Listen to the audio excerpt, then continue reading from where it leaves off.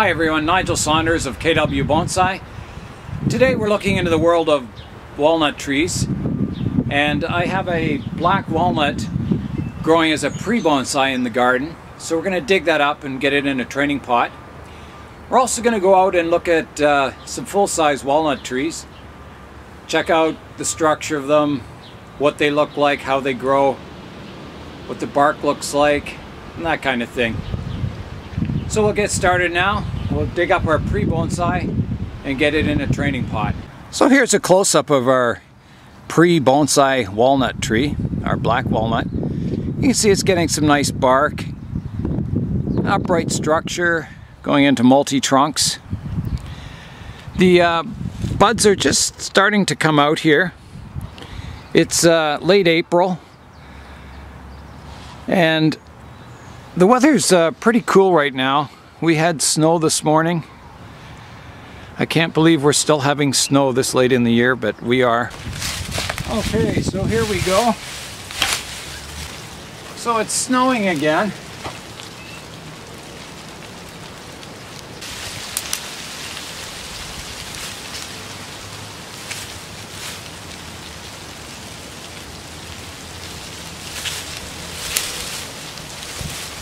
This is typical Canadian weather. If you don't like the weather, wait an hour. You may end up with a pretty tall tree. That's alright. A walnut bonsai has to be fairly big because of the leaf size. You can see we're getting a good flare at the base here. So the roots are going quite deep into the ground. So we'll continue digging and come back when I'm ready to lift the tree out of the ground. Okay, so after a lot of digging, I'm down to the roots. You can see there's 1, 2, 3, at least 3 really thick roots that go kind of straight down into the ground. So it's decision time now. We can try, another ground layer like we did on our Manitoba maple is one possibility. The other possibility is to lop the roots off, plant it in a training pot, and see if it lives. And I'm kind of leaning towards that. Again, I don't have much time invested in this tree. And I think if we cut the roots off just as they start to flare out there, we may have enough root mass to keep the tree alive till it sprouts new roots from all the cut points. We'll see. So I think I'm going to try that.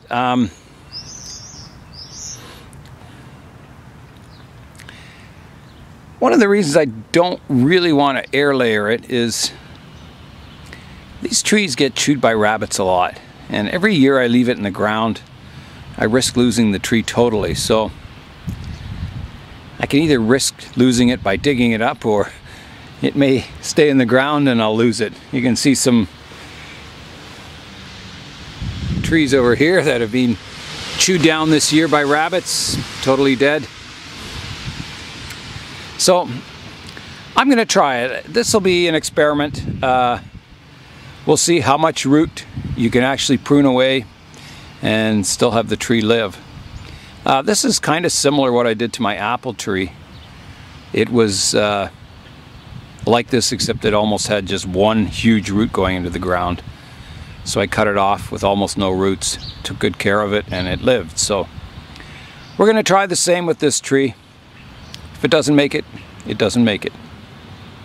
So let's get out the loppers and we'll cut the roots. There are a few roots around, so we're going to try and keep those. And I'm just going to lop it off rough for now, and then we'll trim it back to the right point later. So there's one root cut. I'll come around this side and cut the other ones.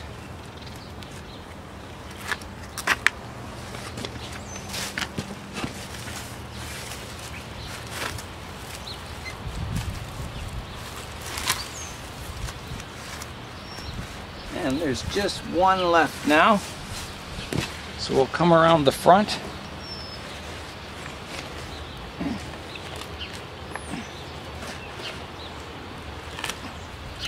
Timber. So there's our stump. So I think this is about the point we want to cut the roots off at. It's got some nice flare, and then all our radial roots will come out from those cut points. So let's see if we can get this trimmed up.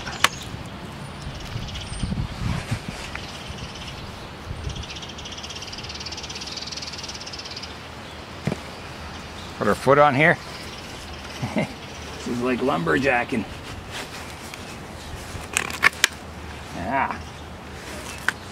That's pretty lousy cut, but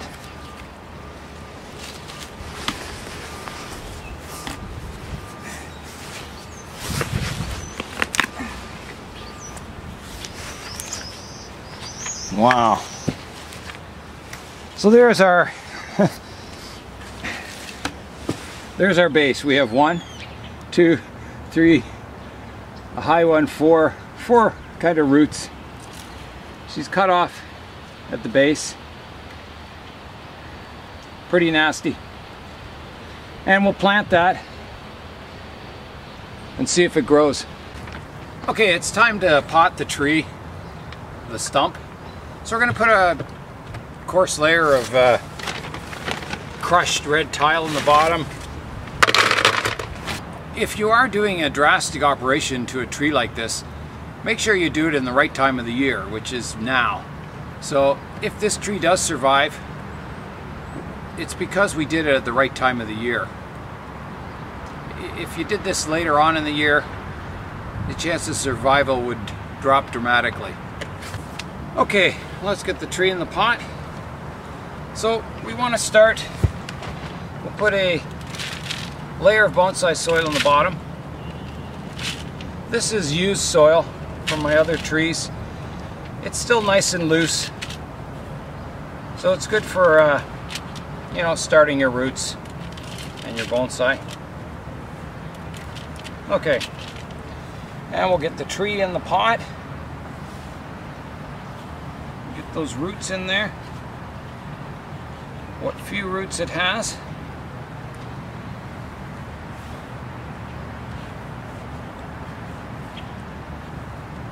Yeah, and then we'll fill it up with bonsai soil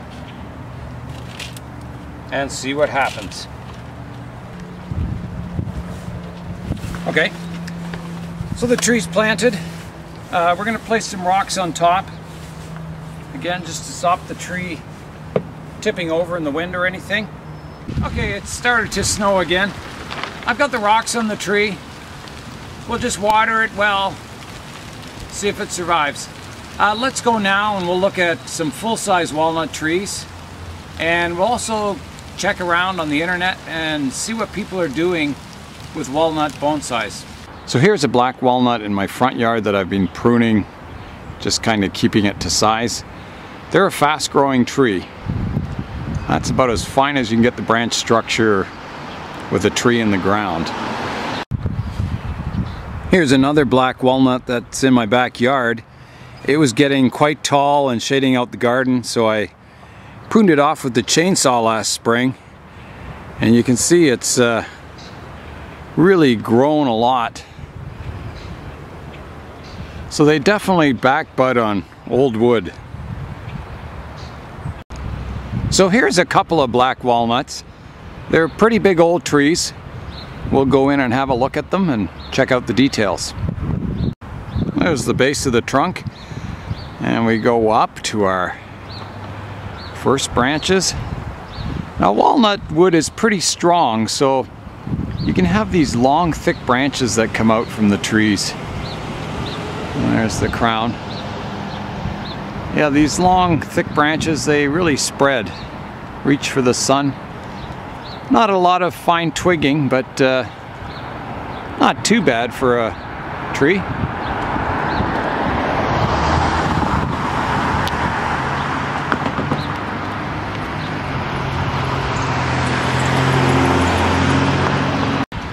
Here's a close-up of the bark, and we'll pan up, way up.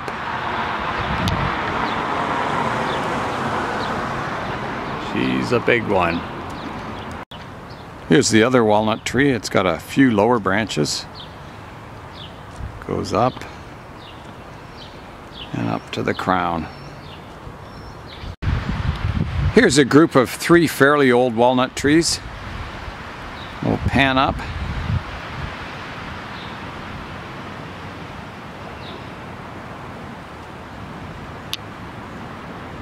So you can see the branches. If we check out this branch, it grows way up here, reaching for the light. Fairly long branches.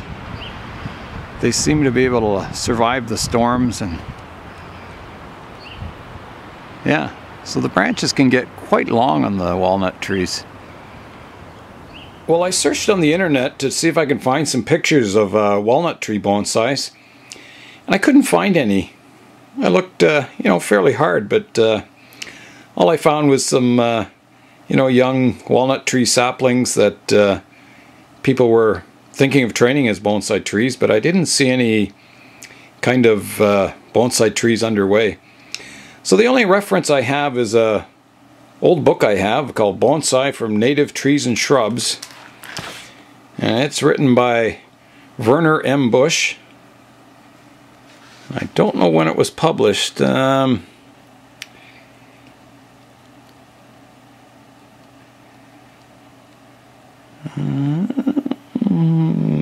1993. So it's not real old, but so in it there is a 2-page spread on walnut tree bonsais. There's a picture of a one underway, and the leaves are just coming out on it.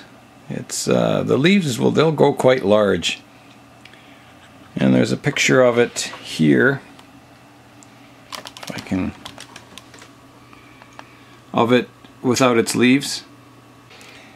So that's about the only picture I can show you of a walnut tree bonsai. So we'll see if mine lives. If it doesn't, I've got plenty of other ones started in the garden that I can dig up, and I'm sure we'll get one of them underway as a bonsai tree. And we'll keep updates on this tree as things happen to it, and we need to do more work on it. So that's it for today. So Nigel Saunders for KW Bonsai. We'll see you next time.